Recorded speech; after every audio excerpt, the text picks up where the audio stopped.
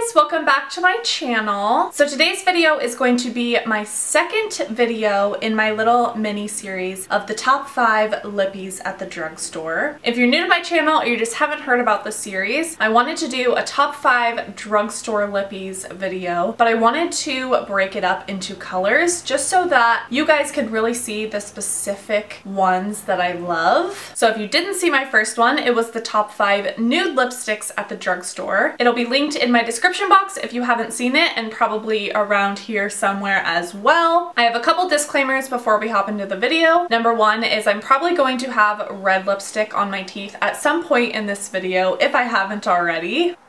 And the second one is that these applications may not be perfectly on point. Applying a bunch of lipsticks in a row, especially colors like reds, is just really challenging to get it perfect every time. So without further ado, if you want to see my top 5 red lippies from the drugstore, then just keep on watching.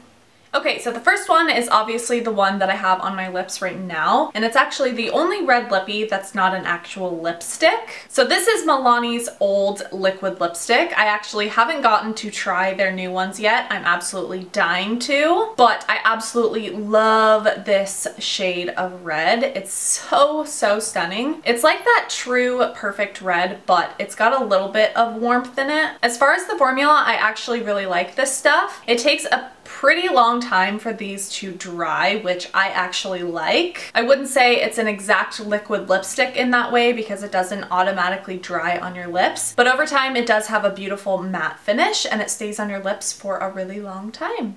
So next up we have a matte lipstick by Covergirl, and this is in the shade number 305 Hot Passion. I've had this red lipstick for so long. It might have even been my first red lipstick. I really like it because it is a true red color, but it is pretty light at the same time. It's not a dark red by any means. It's kind of on the light spectrum of red. I wouldn't really say it has a super warm undertone. It's just not a super deep, dark red. It's like a fire engine red or something like that. One thing I do not like about this lipstick is the smell. I forgot how obnoxious the smell is. It kind of smells like paint or like chemicals. That's one of the reasons why I don't wear this, especially if I'm gonna wear it for a super long time, which is sad because it's a matte lipstick. That's what it's meant for, but it's just the smell. It's not my favorite.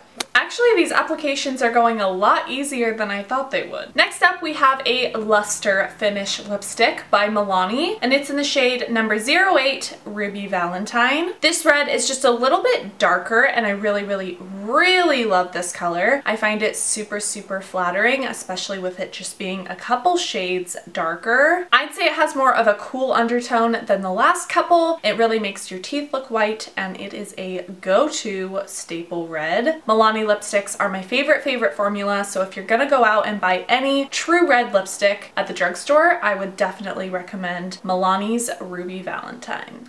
Next up, we have a much deeper red. This is actually by NYX, and it's in the shade Alabama. Like I said, this is more of a brick or wine red. It is so stunning. I absolutely love wearing this color with a deep smoky eye for a date night. I think it's absolutely stunning. And this one is super long lasting. It's one of the NYX matte lipsticks, and those are absolutely amazing. They have a ton of colors. They're absolutely beautiful and they last on the lips so long. I've actually heard a lot of people talk about this shade Alabama. It's a pretty popular deep red shade. So this is obviously a much deeper red color. Some people might consider this a purple, but I really think of it as like a Merlot, cherry cola, just a super deep red color. So the shade is actually by Wet n Wild, and it's called Cherry Bomb. Hey, Cherry Bomb, it's red. This is seriously such a gorgeous color, you guys. It's super flattering. It's that really vampy color without being full-on purple or black. It's still got a ton of red cherry undertones in it where it's still going to pull off as a red color. I wear these colors year-round, but I really love to wear them more in the fall and winter. Every single year I get a ton of use out of this lipstick, and these are like $2 or $3. So yeah guys, I really hope you liked this video. Please make sure to give it a big thumbs up for me if you like this series. Don't forget to comment down below what colors you guys would like to see next. I have now done nudes and reds, and I'm thinking I should do corals and oranges next. Let me know if you like that idea. I love you guys very much, and I will see you very soon in my next video. Bye!